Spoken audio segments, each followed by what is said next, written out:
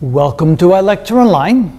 One of the most challenging tasks in astronomy is determining distances to stars, to nebulas, to other galaxies. So what methods do we have and how far are they good for? In other words, how far an object can we determine the distance of with specific methods? So some of these that we have on the board are of course not good for finding distances to galaxies because they're too far away, but let's go through all the various types of means in which we can determine the distance. For example, we could use laser or radar to find distances, for example, between here and the moon, or between here and an asteroid or something like that, but those methods usually are limited to something of the order of 1 astronomical unit. Anything farther than that, it becomes an impractical method. Stellar parallax can be used for stars within about 60 light years. Now with some of our telescopes we can go beyond 60 light years, but again it's limited to just stars in our own general region of the galaxy right here. Stars on the other end of the galaxy can no longer be measured by the stellar parallax because we simply cannot measure those tiny angles. Spectroscopic parallax, is kind of hard to pronounce that word, spectroscopic parallax, is not really a method of parallax. It's using the HR diagram and the various colors and star types that we can look at. We can determine the intrinsic brightness of these stars by looking at their colors using filters, and then we can measure the apparent brightness, and from that we can calculate the distance.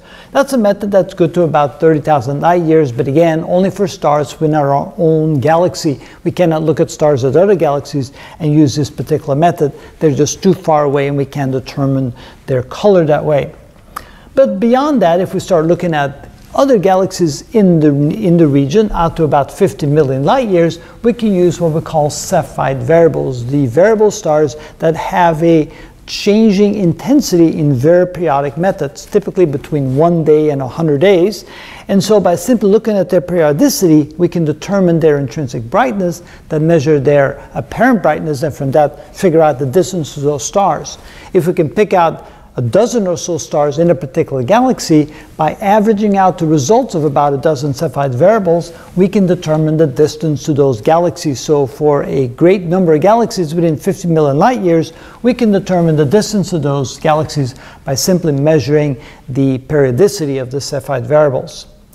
The next method that we have available to us is the Tully-Fisher method. Now that's not an exact method, but it's actually not a bad method. We discovered that the rate of rotation has a lot to do with the size of the galaxy. So if we can measure how fast the galaxy rotates, we can infer from that the size of the galaxy. A size typically has an intrinsic brightness relative to the size, and then we measure the apparent brightness of the galaxy, and by making the calculation we have a fairly good means of finding the distance to galaxies out to about 500 million light years, so beyond the capability of working with cepheid variables.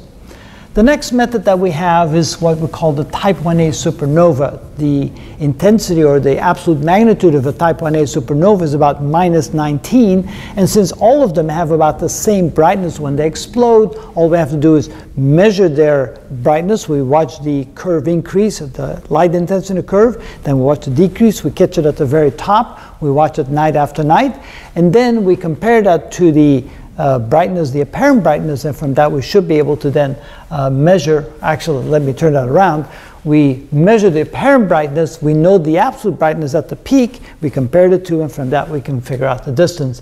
And finally we of course have the Hubble law, which is good for any distance within the visible universe. Simply the universe is expanding at a particular rate. Now trying to find the accurate value for the Hubble constant, that's still in progress, that's a very difficult thing to do, but currently we have values somewhere between 67 and 75 kilometers megaparsec per kilometers, or let me turn that around, about 67 to 75 kilometers per second per megaparsec.